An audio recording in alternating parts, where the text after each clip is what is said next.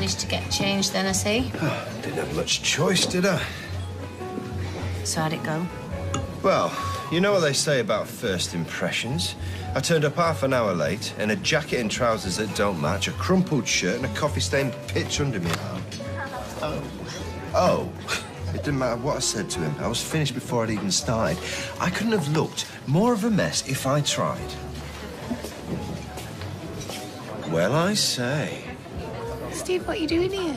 I know I should be at the gig, but one of Ryan's friends rang. He wanted to go as well, so I gave him my ticket. Right. Ryan will have a better time with somebody his own age. Me as well. Come to that. So if it's all right, I wondered if I could join you two instead.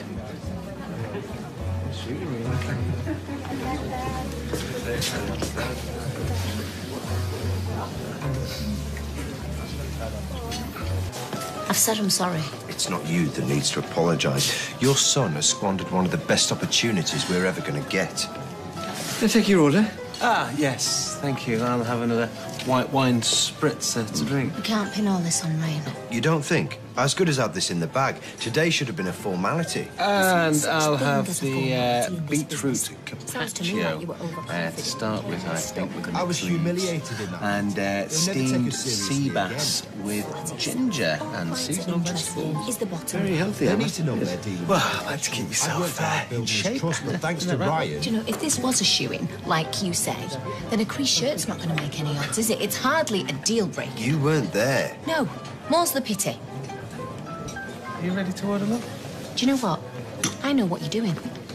You're making Ryan a scapegoat for your own failings. You're just trying to ignore the truth. Well, let me spell it out to you. Your son is a flaming liability, a walking disaster area. And if he's got any sense in that drug-addled bonce of his, he'll stay well out of my way. Oh, where's he going? What's That man's impossible. Really? Actually, mate, I'll have the chicken wings to start, followed by the ribeye with all the trimmings, and a pint to wash it down. Right. So is this how you used to go out then to gigs back in the day? You know, suit? No, I just put this on to come to the bistro. A nice shirt would have been fine. I just wanted to show you I've still got it. Not many blokes can still fit in the wedding suits. I don't know, it depends which wedding it was. Of course. It's the best one I've got. Wasn't 350 quid's worth, man, but... Is that what it's been about tonight, Rob? No. Yes. Steve! Well, no denying it. Decent-looking bloke. Charming in his own way. Well-dressed, and you work together every day. Yes, and we row constantly. Well, you say that, but... No buts, right? It's you that I love. Really? Yes, really. Just the way you are.